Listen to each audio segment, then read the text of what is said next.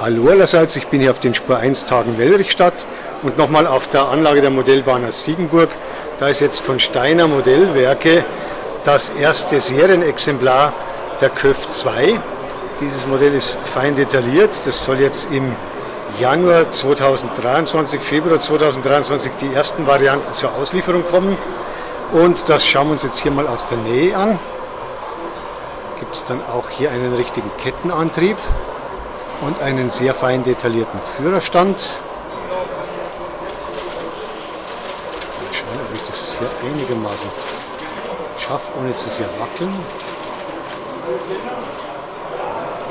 Und dann schauen wir mal mit der Beleuchtung.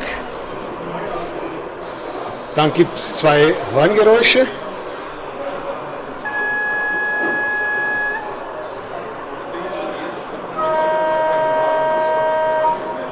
Dann noch einen Rangierdialog.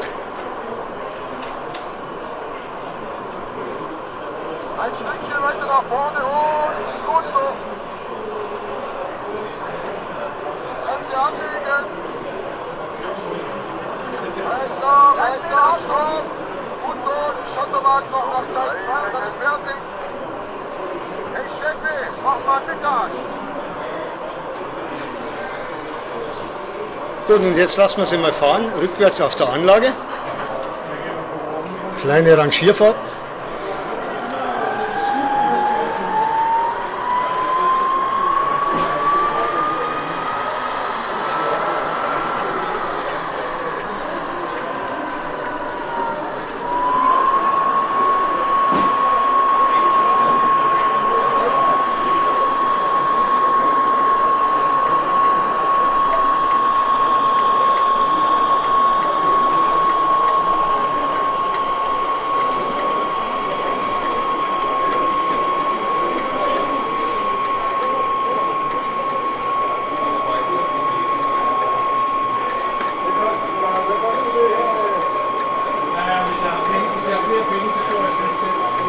Hier leider ein bisschen Nebengeräusche auf dieser Spur1-Tage Ausstellung.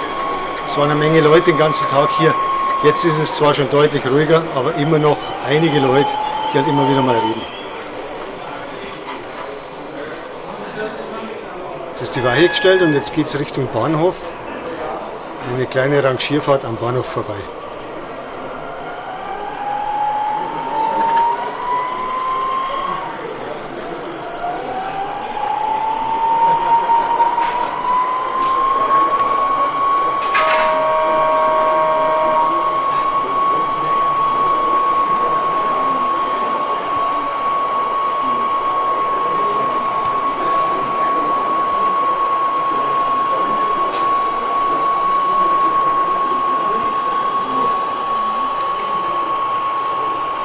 Ganz nebenbei nochmal ein Blick hier auf die wunderschöne Modulanlage der Modellbahner Siegenburg.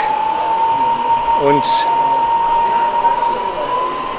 hier schön in Szene gesetzt, am Bahnsteig auch viele Leute, viele Fahrgäste. Tatsächlich an der Bahn einiges los.